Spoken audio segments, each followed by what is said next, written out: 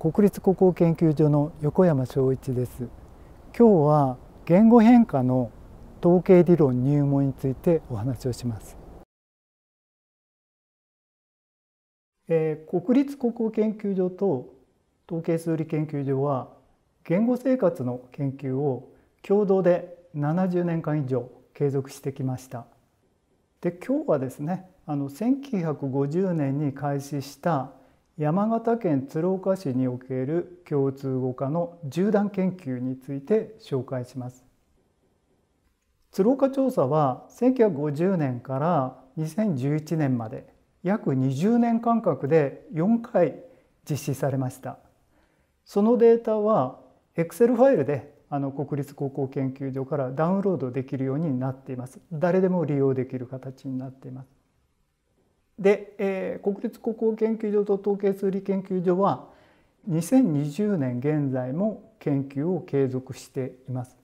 で、こちらに日本の地図がありますが、鶴岡調査、岡崎敬語調査と書いてありますけれども、その他にも八丈島などでも統計数理研究所と国立国語研究所は一緒に研究を展開してきました。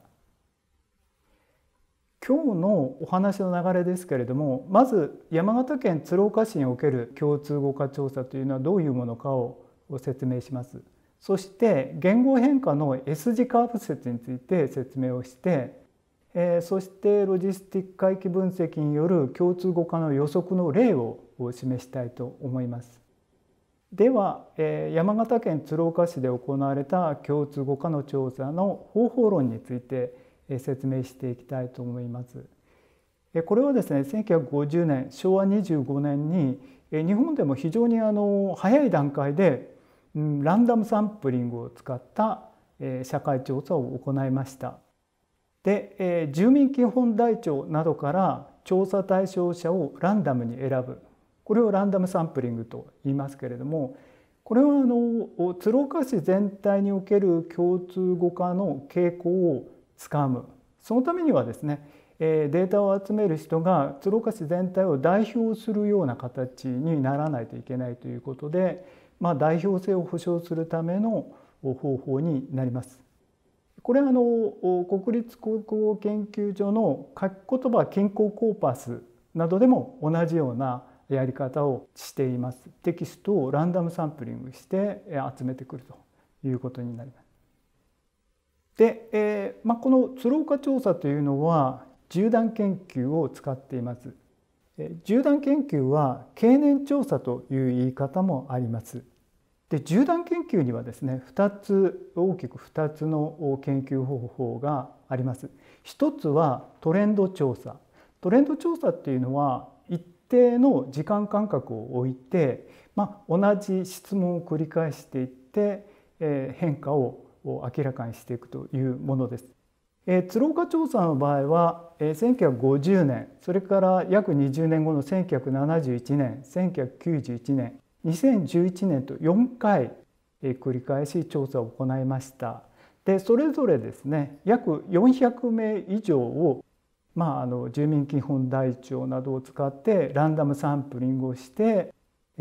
調査対象者を集めた。ですからこれランダムサンプリングですからくじ引きのような形になります。なので毎回調査対象者は別の人になるんですけれども、時々ですね、20年前にも私は当たりましたとかっていう人もいます。で、毎回同じ質問を繰り返します。縦断研究にはもう一つ方法があります。それはパネル調査というものです。パネル調査は同一人物を追跡して毎回同じ質問をします。例えば1950年の鶴岡調査でランダムサンプリングに当たった人、当時15歳だったとします。そうしますと第2回目の1971年には36歳になり、第3回目1991年には56歳、第4回の2011年には76歳というふうに年齢を重ねていきます。そういうふうに同じ人物の中で、一生涯にわたって言葉がどういうふうに変化していくか、それを調べるのがパネル調査というやり方です。で、鶴岡調査は先ほど説明したトレンド調査とパネル調査の両方を実施しているという点で、世界的にも非常にユニークなやり方になっています。調査項目は音韻についての項目、それからアクセントについての項目、語彙、文法、言語意識などの、質問をしてデータを集めました。主にですね、音韻については、31項目で、音韻31項目のうち猫、旗、背中、カラス、うちわ、この5項目についてはアクセントのデータも集められています。では具体的にちょっとどういう質問をしたかということですけれども、これは音韻項目207番「猫非語頭における家業優勢化の有無」と書いてあります。鶴岡市のですね伝統方言では、猫を寝語というふうに発音します。子が語になる。それからアクセントも、共通語とは違って後ろが高くなるというものです。で、こういう絵を見せてこれを何と発音しますかというふうに質問するわけです。で、そこで発音してもらってそのデータを集めていくというものです。で、今日はですね、先ほど縦断研究にはトレンド調査法とパネル調査法の2つあるというふうに説明しましたが、トレンド調査法で収集したデータとパネル調査法で収集したデータでは分析の仕方が少し異なっていきます。今日はトレンド調査法で収集したデータの解析について説明していきます。これ先ほどの猫の子が語に伝統方言ではなる、それがだんだん共通語発音に変化していくというデータをここにグラフで示してあります。横軸がですね、調査対象者の生まれた年です。左側から右側へ矢印の方向に向かってだんだん若い世代になっている。で、これは何を表しているかというと、時間の流れを表しているわけです。で、丸印が第1回、三角印が第2回、それから四角印が第3回ということで、だんだんその調査をした年がですね新しくなるにつれて、お年寄りがだんだんいなくなっていくということもありまして、でその代わり新しい人がどんどん入ってくるということがありまして、データはこういうグラフの形はこういうことになっています。で、このグラフですけれども、一本につながっているように見えますが、でもちょっとバラバラのところもあります。それからですね、右肩上がりに共通語化が進んでいる、つまり時間が経つにつれて共通語化が進んでいるということが分かるんですが、直線的になっている、右肩上がりになっているような、でもちょっとカーブしているようなという、そういうグラフです。ではですね、言語変化の S 字カーブ説について見ていきたいと思います。言葉の変化は S 字カーブを描くような形で変化していくんだということをですね、イギリスの研究者のエイチソンという研究者がそういう説を唱えました。で、日本では井上文雄先生がエイチソンの説を非常に分かりやすい形で解説してくださっています。これ井上文雄先生の図です。矢印の方向に時間が流れていきます。そうするとですね、初めの頃はですね、なんか新しい発音とか新しい語形、言い方がありますと、世の中全体ではですね、そういうのはあまり馴染みがないので言い間違いだというふうに言われることが多い。それがですね、だんだん 50% ぐらいになりますと、世の中の人が 50% ぐらいその新しい言い方を使うようになりますと、言い方が揺れている。で、さらに世の中に普及していきまして 100% の人が使うようになると、もはやそちらが正しいというそういう変化です。で、この変化のあり方がですね、最初はゆっくりスローで 20% を超えたあたりから急に速くなる。割合が急速に増えていき、80% ぐらいを過ぎると今度はまたゆっくりになって 100% に達していくと。これをエイチソンはダンスのステップになぞらえて、言葉の変化っていうのはスロー、クイック、クイック、スローという形で変化していくというふうなことを言いました。でこれがS 字型のカーブを描いているということなんです。でここでですね、なぜ S 字カーブになるのかと。その説明についてちょっと見ていきたいと思います。2つ代表的な説明があります。一つは正規分布ベル型カーブによる説明、もう一つは密度効果による説明というものです。これはですね、経営学などの分野で有名なキャズム理論、これアメリカのムーアという研究者が唱えた理論です。これ経営学の分野ですので、世の中に新しい製品とか、新しい商品をですね、世の中に出した時にどれぐらい世の中の人が買ってくれるか、つまり世の中に普及していくかということについての一つの理論です。で世の中にはいろいろな人がいます。すごく新しいものが好きな人、それからいつまでたっても昔のものがいいというふうに大事に使っている人、いろんな人がいます。で平均的な人を中心にですね、とっても新しいもの好き、それからとっても保守的というのかな、昔のものいいっていう人と、こういうベル型のカーブ、正規分布のようなカーブを描いて、それぞれの人が分布している割合が存在すると言われています。ですね、例えばここで図でイノベーターというのが 2.5% でありますけれども、これはもうとにかく新しい製品が世の中に出たらいいか悪いかじゃなくて、新しいというだけですぐに買ってくれる人、そういう人が100人に3人ぐらい。それからアーリーアダプターという人、もうこれも非常に新しいものが出るとすぐに買ってくれる。でイノベーターとアーリーアダプターを足しますと 2.5% と 13.5% 足すと大体 16%、 約 20% ですね。ですから新しい商品製品を世の中に出すとですね、マーケット市場の中で一般の人は2割ぐらいの人、5人に1人ぐらいは買ってくる。だけどそれから先、非常に世の中にそれが普及していく、流行していくのか、それともそこで消えてしまうのかっていうのが、20% の壁。これをキャズム、溝とかですね、裂け目っていうふうな言い方をしますけれども、でこのキャズム理論を見ますとですね、今度はアーリーマジョリティという人たちが 34% います。でここから急に割合が増えてるわけですよね。でレートマジョリティが 34% いて、ラガードが 16%。で、イノベーターの方向からラガードの方向に時間が流れるにつれて新しい、製品商品が普及していくわけですけども、この割合パーセントを足していきますと S 字カーブになるということなんです。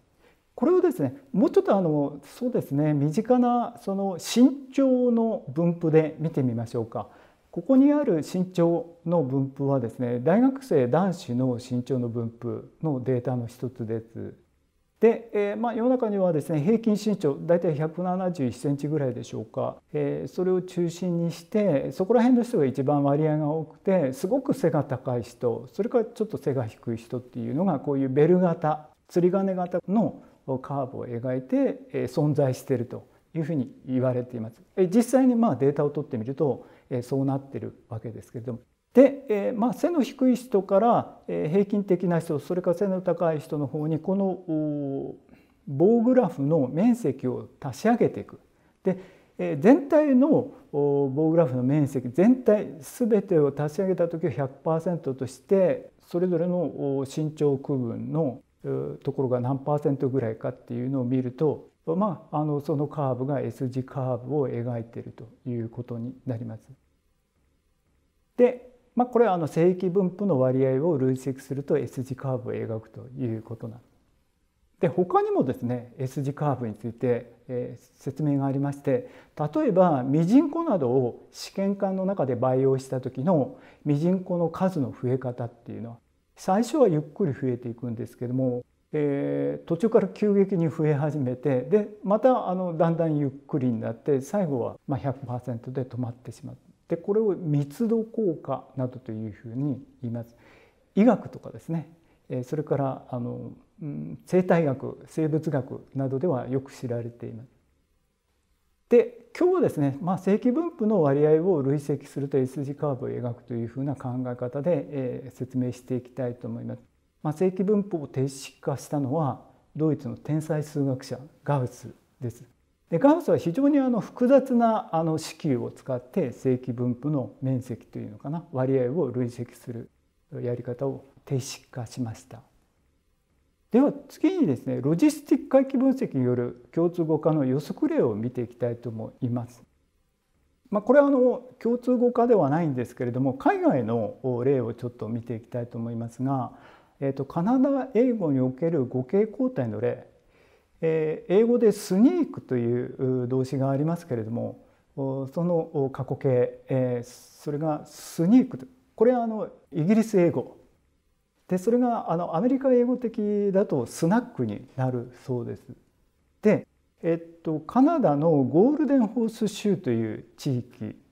これは五大湖、それからナイアガラの滝の近くの地域のことですけれども、これはアメリカと国境を接してますので、東海岸、カナダの東海岸の方はもともとイギリス英語的な発音、語形のものがだんだんアメリカ英語の影響を受けてアメリカ英語化していると。このグラフの縦軸はスナックという人の割合を表しています。で横軸は何かというと、これ年齢です。一番左端が80歳以上で、一番右端が14歳から19歳という形になっていまして、これも矢印の方向に向けて、時間が進んでいっているということになります。でこのグラフですが、やっぱり右肩上がりになっています。新しい時代になればなるほどアメリカ英語化している、スナックというふうに発音する人の割合が増えているということですけれども、これは直線的なのか、なんとなくカーブを描いているのか、先ほど言語変化の S 字カーブの話をしましたので、S 字カーブを描いているようにも見えるという人がいるかと思います。このデータ自体はですね、カナダのトロント大学のチェンバース先生のデータです。じゃあ新しい語形スナックを使用する人の割合が時間経過とともに増加しているんだけど、じゃあそれはS 字カーブだというふうに考えて、その近似式を求めてみたいと思います。ちょっとここで数式が出てきますが、我慢してお付き合いください。新しい語形スナックを使用する人の割合を P とします。で、以下のロジット関数に従って A、B を推定すると。スナックを使用する人の割合を P とすると、それ以外の人、スナックではない、この場合はスニークとですけれども、それどうやって求めるかというと、1から P を引けばですね、いいわけです。で、P を1-P で割り算したものの対数を取る。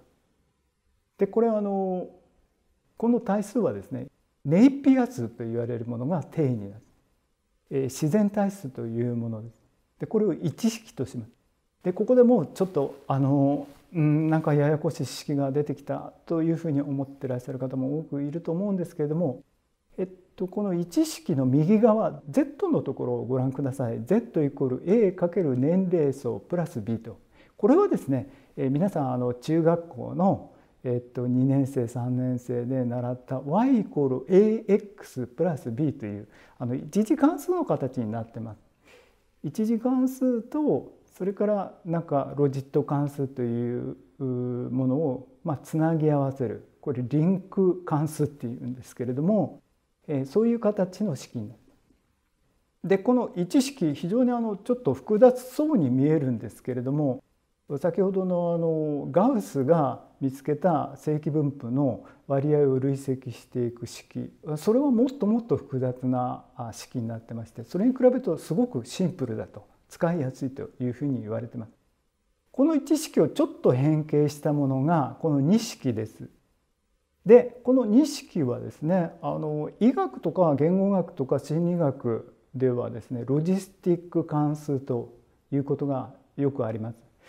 ところがですね、ちょっと研究分野を変えて人工知能分野で、人工知能の分野ではこれをシグモイド関数と呼ぶことが一般的です。で本屋さんに行くとですね、人工知能またデータサイエンスに関する本がたくさんありまして、でも必ずと言っていいほど入門書にはこのシグモイド、この2式が出てきます。でロジスティック関数とシグモイド関数っていうのは全く一緒です。同じものをちょっと呼び方が名前が変わってるだけで内容は同じものです。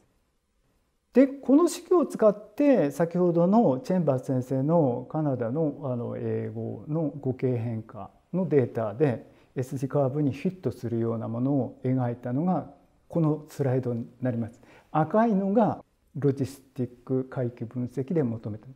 これ見ますとですね、非常に実際のデータと、合っているということが分かるかと思います。直線なのか S 字カーブなのか、これ直線に見えるという人もいらっしゃると思うんですけれども、理論的にはなんか S 字カーブの方が、よりふさわしいのかなっていうふうな一つの例になります。さてああいう S 字カーブをですねたくさん集めてみます。なぜたくさん集めるかっていうと、縦断調査っていうのは、繰り返し調査を行いますよということを先ほど言いました。つまり1950年、1971年、1991年、2011年と4回同じ質問を繰り返していくわけです。でそれぞれについて生まれた年、年齢層でさっきのカナダ英語のように S 字カーブがあるとすると、たくさんの S 字カーブを集めたというふうなものになります。でここではですね、その S 字カーブをたくさん集めて連続的に描いてみました。縦軸が共通語化のパーセントでこれ3次元ですので、生まれた年と調査年という2つのファクターで共通語化がどういうふうになっているのかを予測しようという式になる。でこれは理論的な図なんですけれども、実際のデータがこれにどれぐらいフィットするかということを考えてみようということです。縦断調査ではいろいろな調査対象者の人たち、いろんな年代の人がいます。なので生まれた年がいろいろだと。それから調査年も何回か繰り返しますので、調査年も変化してきます。生まれた年、それから調査年、両方が変化していく。で生まれた年、青年のファクターは何に関係するかといいますと、これは人間が生まれて約10年経ちますと言語形成期を迎える、または言語の臨界期を迎える、それに関係するファクターだと。で調査年は何に関係するかというとですね、同じ人でも調査年が後になればなるほど年を取っていきますし、それから社会の時代背景も変わってきます。調査年にはそういう加齢効果と時代効果が両方合わさっているものと考えます。でこの青年と調査年の両方のファクターで、その共通語で回答する、鶴岡市で共通語で回答する人の割合が変化していっているというふうに考えてみましょう。で今回は共通語で回答する人の割合を P とします。で先ほどのロジット関数1式、これ1式は先ほどと全く一緒です。何が違うかっていうと Z のところで一つ変数が増えた。さっきは、青年、年齢層などだけだったんですが、ここでは調査年が何回か調査を繰り返しますから、調査年変化しますよね。ですから調査年のファクターをここに入れる。でそれぞれに重みを A1、調査年に対する重みは A2 という。でプラス b という定数を足し込もうと。ちなみにですねp を 1-p で割ってますけれども、これオッズと言います。競馬がお好きな方はですねオッズという言葉よくご存知だと思いますけれども、オッズというものです。オッズの自然対数、これがロジット関数というもので、これを使って見ていくわけですけれども、先ほどの式1は、この式2のような形に変形できます。でこの式2を見た時にテスト理論に関心がある、または詳しい人はですね、これ項目反応または項目応答モデルの式と似てるなっていうふうに感じたかもしれません。項目応答モデルについては今日は触れませんけれども、同じような式を使っているということなんです。さて先ほど猫がネゴになる、ネゴって昔は発音してたのがだんだん共通語化して猫になっていくっていうその状況ですけれども、こういうデータでした。第1回から第3回までのデータを示しています。でこのデータをロジスティック回帰分析、生まれた年と調査年2つの変数でカーブを描きます。そうしますとですね、統計的にはですね、これグラフは1本につながるということが統計的には分かります。つまり生まれた年にだけでその後の共通語化の在り方が決まっていくと。臨界期の記憶が人間の中でその後の一生にわたって発音を決定づけていくというそういうグラフになっています。もう一つ例を見ていきたいと思います。アクセントの変化はどうなのかなと。これ刺激図、こういう図を見せてですね、ここは何と言いますか、この動物は何と言いますかというふうに質問しました。背中、猫、カラス、旗、うちわ、5項目あったわけですが、その5項目についての3回1950年から1991年までの変化のデータを横軸に生まれた年で、縦軸がどれぐらい共通語で答えたかっていう割合を見ていきます。そうしますとやっぱりだんだんですね、若い年の人ほど、つまり時間が経つにつれて共通語で答える人の割合が増えていっているということが分かります。ただしですね、さっきの猫のグラフとはちょっと違うなということにお気づきになったでしょうか。これロジスティック回帰分析で生まれた年と調査年の2つで分析しますとですね、先ほどの猫の音韻の変化は生まれた年だけが言語変化に関係するということでしたが、これは調査年も関係するということが分かっています。どういうことかっていうとですね、生まれた年が同じ世代でもですね、調査年が新しくなるにつれて共通語化が進んでいくということなんです。つまり個人の中でというか同一世代の中で大人になっても言語形成期を過ぎても第一言語母語の習得の臨界期を超えてもですね、こういうふうにゆっくりゆっくりと共通語というものを習得していっているということが分かります。これはアクセントの跳ね上がり現象、共通語化の跳ね上がり現象などと言います。簡単に言うとグラフが一本にはつながらないということなんですね。で、こういう統計理論を使いますと将来の予測もできますし、ずっと昔の過去のことも推測できます。で、例えばですね、2031年にはこんな感じ、2051年、もう私はこの世にいませんけれども、2051年にはこういうことになってるだろうということが予測できる。そして実際のデータを集めてみてどれぐらいその理論的な予測、統計的な予測が的中したかということを検証できるわけです。まとめに入っていきたいと思います。今日のお話のキーワードはだいたいこの10個です。まず鶴岡共通語化調査ってどういうものだったのか、ランダムサンプリングとはなぜそれが必要なのか、縦断研究とはどういうものか、縦断研究のトレンド調査法とパネル調査法、それから言語変化の S 字カーブ説で、言語学、日本語学以外の分野で、非常に有名なキャズム理論というもの、それからさらに範囲を広げて医学、生物学、そして、数学全般の基礎を築いたガウスの正規分布の割合の累積の話で、それを近似的に捉える非常に簡単な式としてシグモイド関数というものがあり、それは人工知能研究でも非常に基礎的なものとして今世の中で非常に活躍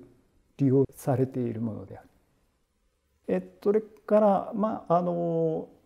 縦断調査をするときにその調査対象者の生まれた年とでいつ調査をしたのか、何回も調査を繰り返しますからね。そうするとその生まれた年というのは臨界期記憶に関係し、調査年、調査をした年というのは加齢効果とか時代効果と関係する。でそれらを合わせて、統計学的に予測してみようというのがロジスティック回帰分析ということになります。これ一番最初にお見せしたまた地図が繰り返しになってますが、愛知県岡崎市において敬語と敬語意識の縦断調査を1953年から3回にわたって統計推理研究所と一緒に行っています。で、鶴岡調査とか岡崎調査の、今日の話よりももうちょっと一般的な解説というのが YouTube で公開されていますので、そちらも参考になさってください。ではご清聴どうもありがとうございました。